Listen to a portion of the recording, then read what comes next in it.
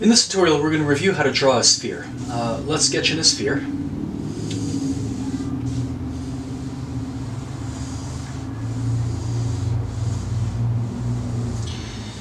That's not too bad. By the way, if you need a little bit more assistance to draw a sphere, the best way to do it is to sketch in a square, find the vertical center, find the horizontal center, and then you know that the sphere is going to touch at these 4 points. If you need more help, you can take the distance from here to here and mark it off here, here, here, and here, and you can use those points to guide you along and get something that looks more or less symmetrical. Okay. So the next step is to indicate the light break, the shape of the shadow, and the shape of the cast shadow. So in this case, our image is lit from the top and slightly from this side. The light break is going to run from the center perpendicular to the light source. So our light is going this way. You can see that the corners of our shadows are approximately at this angle. And then our sphere is going to curve this way. The light break on the sphere is going to curve this way. Now that's actually measurable. I can measure where the shadow starts to the edge and see how many times it fits into the width of the entire sphere. So here it looks like it's once, twice, 2.5 times. Let's see if I got it right. Once, twice, 2.5 times. Okay, when you guys indicate the light break, make sure you're using the side of the pencil. Do not put a sharp line there, because that'll never look like a soft transition. Okay, so I just indicated the light break. Now I'm going to indicate the position of the highlight. Again, don't put a sharp line there. I'm working really faint. I want you guys to see it, but you still want to make sure that's really faint. Now, we're also going to indicate the shape of the cast shadow. So for me, it starts here, and then runs approximately here. How long is the shadow? From the side of the sphere to the edge of the shadow, looks like it's a little more than half a sphere. So it's going to run to right about here. Do not put a sharp line around your cast shadow, because the edge of the shadow needs to transition. It needs to get softer this way. Okay, the next step is to separate my highlight from my light. Use your HB pencil. That might be a little bit too pale for you guys to see. I'm going to start off with a 2B. Hold the pencil way back like this. Make sure one side is polished. And separate your highlight from your lighter area.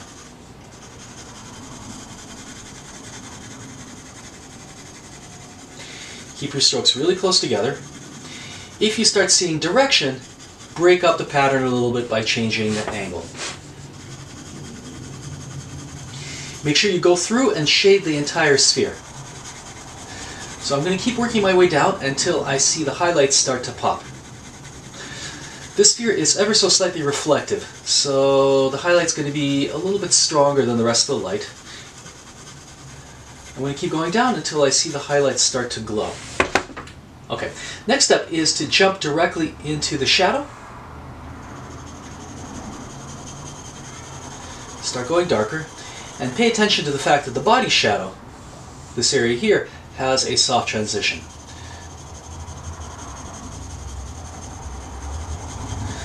So here I'm probably going to need to switch to my 2B pencil, which I've already switched to.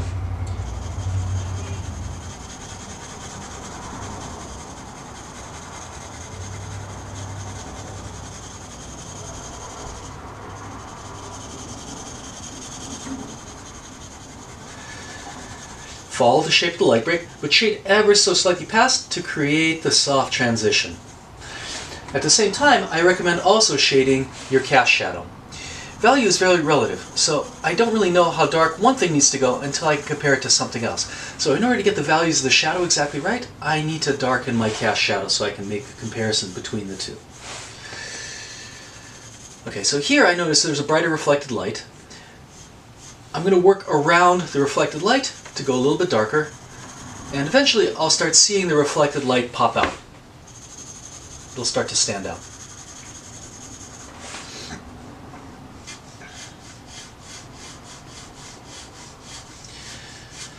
Okay, I'm going to start going a little bit darker. Again, don't press down, work in layers. Allow the values to build up little by little. So now I'm working to get my core shadow. I'm going to go darker, darker still. The core shadow is going to follow the curved shape of the light break. It might be really strongly visible here.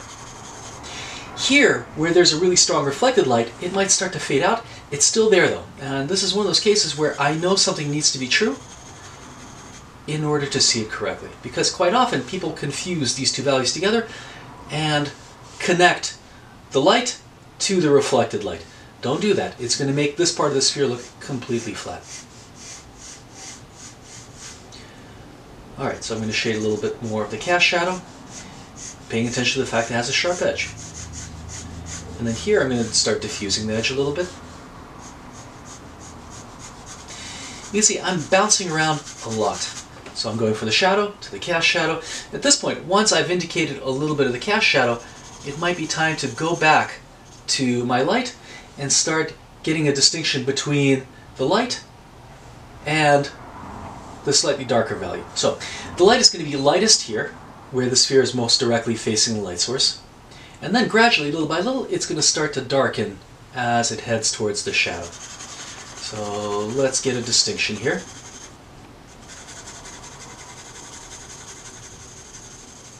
Hopefully you guys can see this. I'm working in graphite. It's a relatively light material.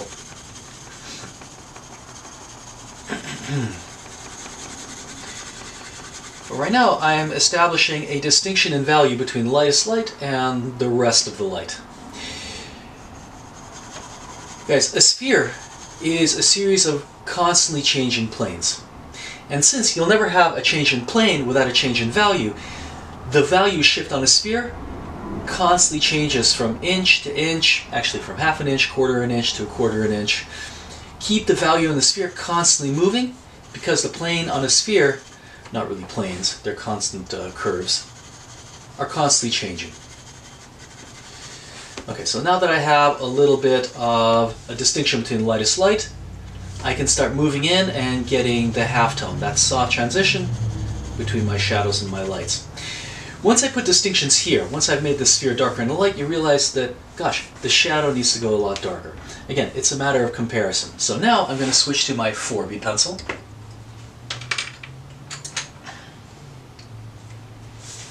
And I'm going to start going darker. I'm looking for the darker values of my core shadow.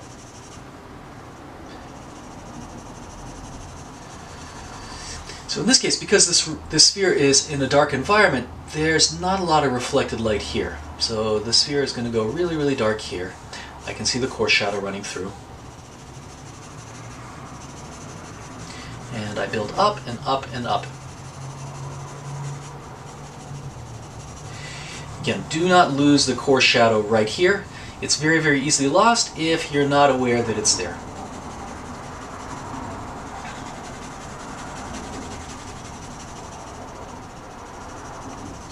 I'm going to keep building up the value. A few other things I notice. There's a reflection of the shadow back on the sphere right here. So it's going a little bit darker. And that's going to help separate the sphere from the cast shadow right here.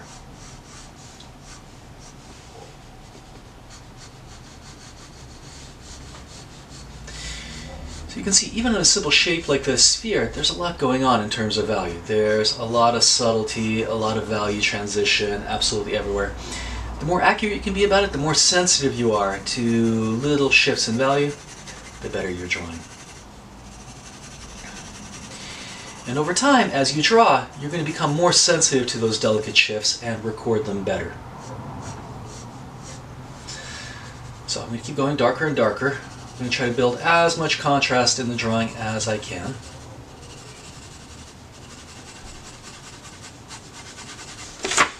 Bounce around. Make sure that you also work on the cast shadow. So the cast shadow here goes very, very, very dark.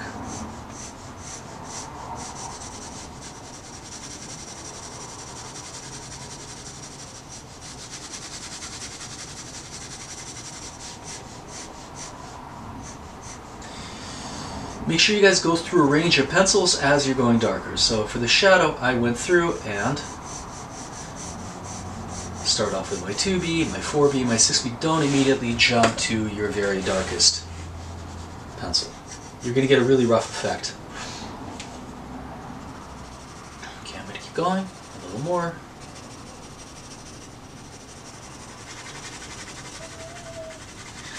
By the way, do not be afraid to jump backwards. So if at any point you feel like there are certain areas that need to be adjusted with lighter pencil, this is back to my 2B. So for instance, I noticed that maybe the halftone here could go a little bit darker. You can always do it.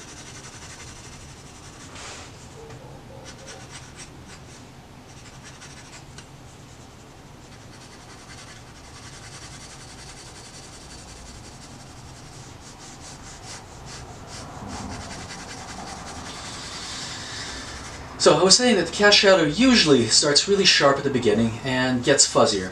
In this particular image, because this sphere is in a really dark environment, the cast shadow doesn't do that.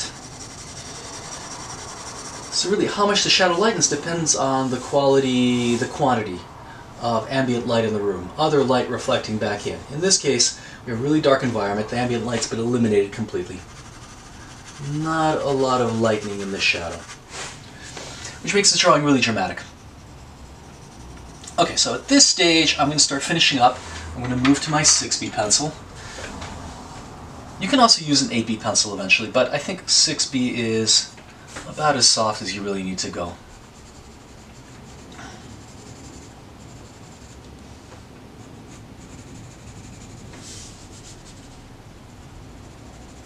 So I noticed that my core shadow goes really dark here.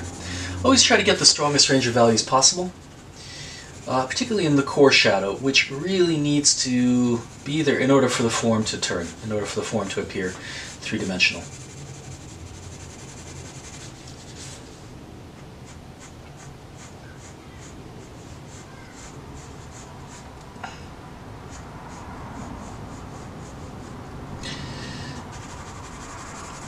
Okay, look, I could spend another couple hours on this. I think this demo's gone long enough.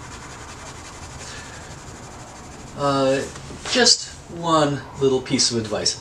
Let's say you do, for instance, end up going too dark. This could happen in a cast shadow. At some point, the cast shadow is going to go so dark that you're going to see it starts turning into a tunnel. If that happens, you can always use your kneaded eraser to adjust the value. So you can take your kneaded eraser and instead of rubbing, tap at the drawing. Tap, tap, tap, tap, tap. That's going to take out just a little bit of the graphite pigment and bring your tunnel back to looking like a core shadow.